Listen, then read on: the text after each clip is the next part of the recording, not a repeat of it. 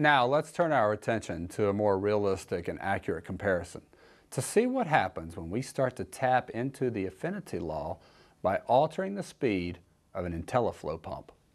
Look what happens when the technician reduces the motor speed on IntelliFlo from 3,450 to 3,332 RPMs, a tiny 3% reduction.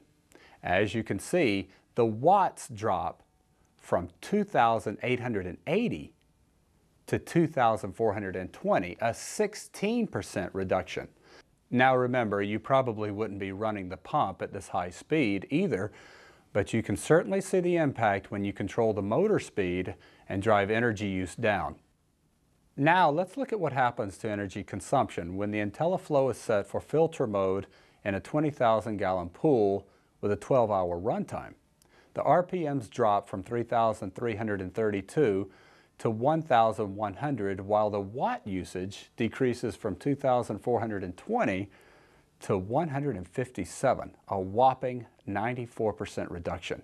Finally, let's go to the opposite extreme and compare an IntelliFlo with a less powerful 1-horsepower pump running at a speed of 3,600 RPMs.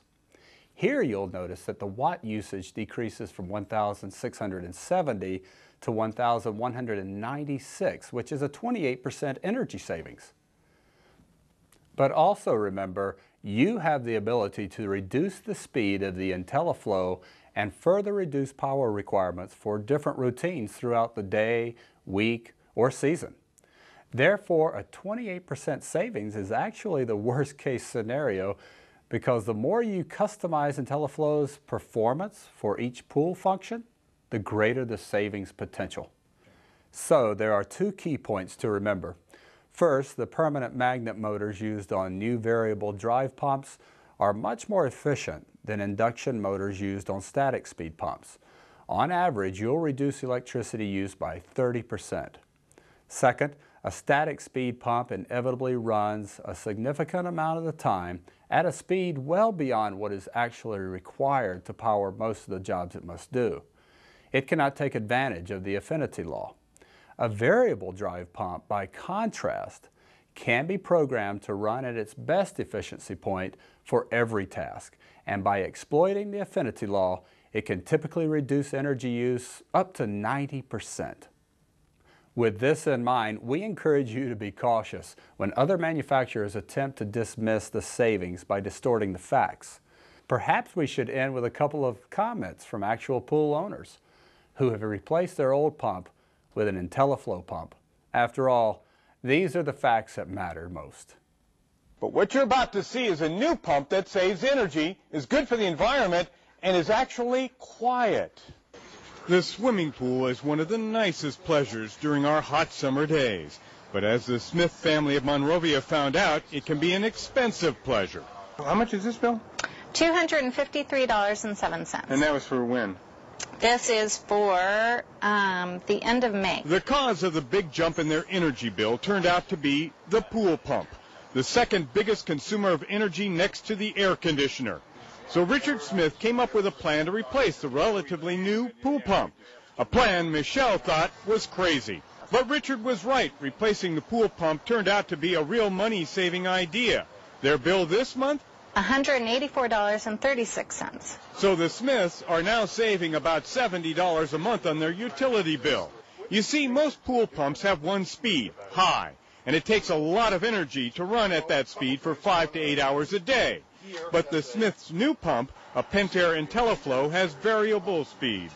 This pump is designed the opposite of that. You customize the speed of the pump to the pool.